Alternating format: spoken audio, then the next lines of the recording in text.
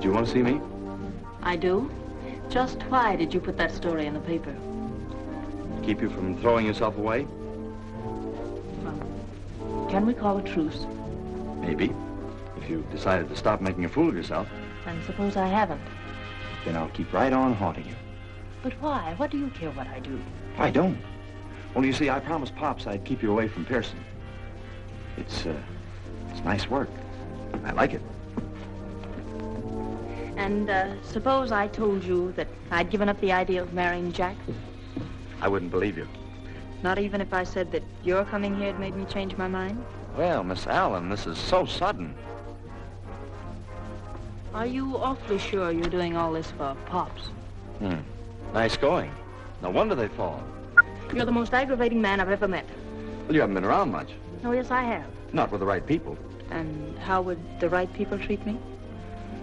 Kiss you less and slap you more. Why don't you try it? Because you couldn't take it. Which? The kiss or the slap? Neither. Begin. No. No, I saw you cry once.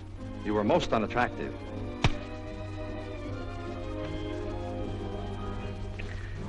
That's lesson 1.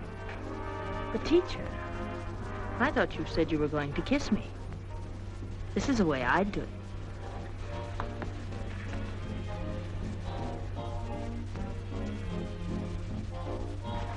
Well, school's over. We'd better go back. No, teach me lesson 2. No. This is recess. Butch.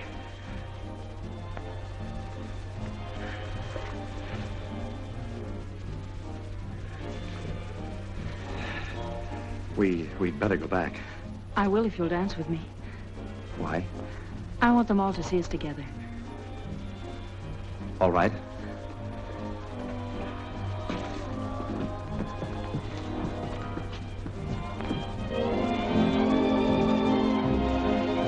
I wonder who Butch really is.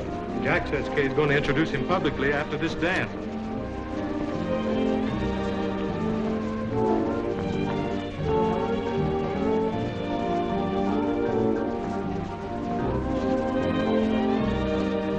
Disgustingly radiant, don't they? Well, wait till you see him after the payoff. Come on, you take care of Butch.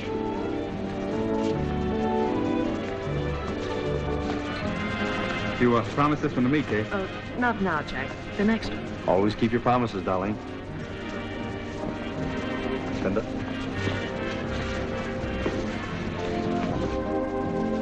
Well, everything's all set. Fanfare, drums, and you spring the payoff. Maybe I shouldn't have told you, but I like you much too much to have her make a fool of me.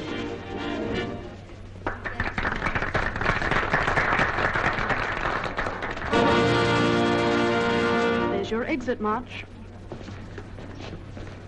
Yeah, thanks. May I see you for a minute, darling? Oh, Butch, of course.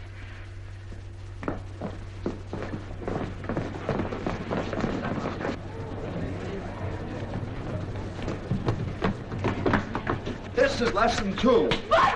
Stop it! People are watching. Will you stop? Oh, you beast!